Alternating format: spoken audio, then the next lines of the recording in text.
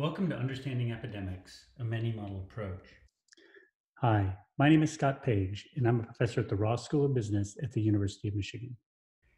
In this video, we're going to very briefly talk about why we model and describe four classes of models for epidemics, and then focus most of our time on the first of those models, which is called a fatality rate model. So why do we model? In my book, The Model Thinker, I give 7 categories of reasons to model. The first is to reason. Within a model, we can think logically, so models help us reason better. Second, models help us explain. We can explain the amount of force produced with a simple equation, force equals mass times acceleration. Third, models help us design. So like architects construct models, policymakers construct models in order to design things.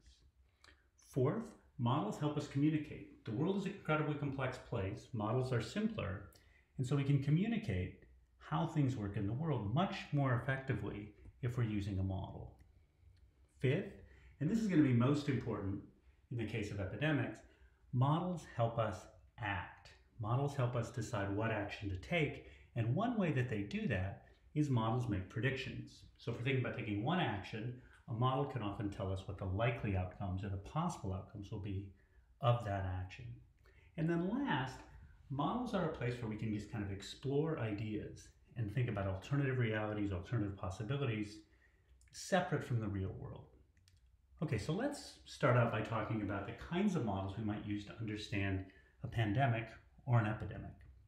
So the first will be expected fatality models, and that's what I'm going to cover in this video.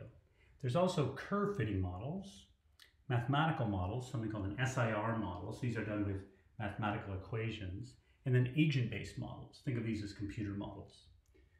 In this lecture, we're going to cover the first of these 4 types of models, expected fatality models. Now these models are really simple. What they do is they write the number of fatalities in an equation form. It's equal to the population times the percentage infected times the fatality rate. So the data that we have so far suggests that the fatality rate for COVID-19 is between 0.5% and 2.5%.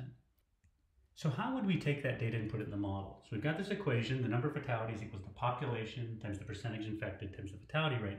Well, now we know the fatality rate is somewhere between 0.5% and 2.5%. So maybe we say 1%. And we know the population in the United States, it's approximately 330 million people. If the situation plays out such that the fatality rate is 1% and only 3% of people get infected, we have only 100,000 fatalities.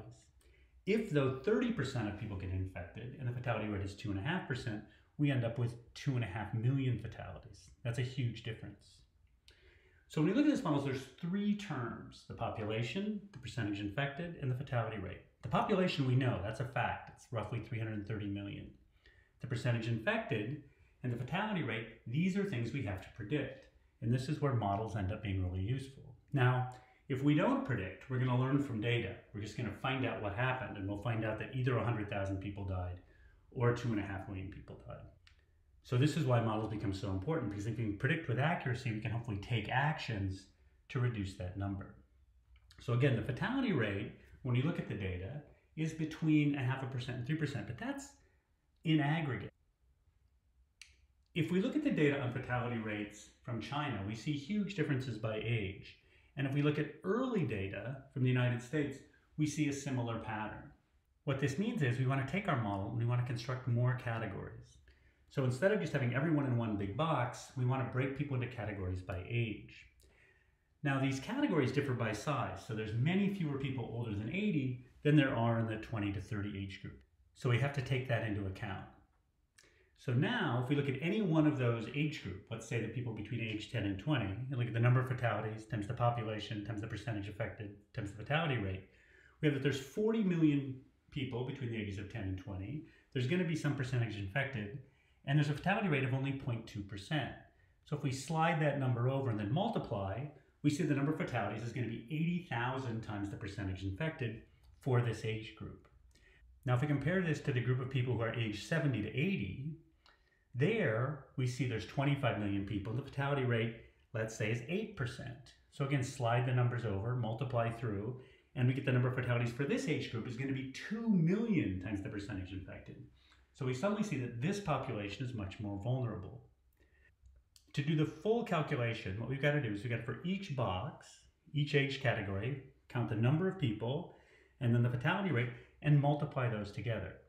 Again, this is assuming the percentage infected is the same across all age groups. I'll come back to that.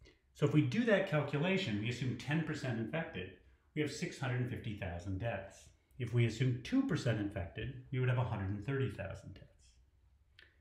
Now let's think about how we can use this model to act. Let's look at the population categorized by age again.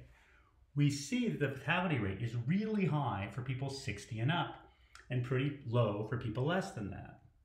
So what we'd like to do is reduce the infection rate for people in that upper age group. How do we do that? Quarantine. We have better self-behavior. So people in that older age group make sure that they don't get out much. We also have better community behavior. So people who interact with older people keep their social distance or only meet with them virtually. So suppose we do that. Suppose we could somehow quarantine the elderly, 80% of them. So instead of having 10% of the people less than 60 and 10% of the people older than 60 being infected with the disease, we lower the number of people infected with the disease among that older age group to 2%. That would drop the number of fatalities from 650,000 down to 210,000.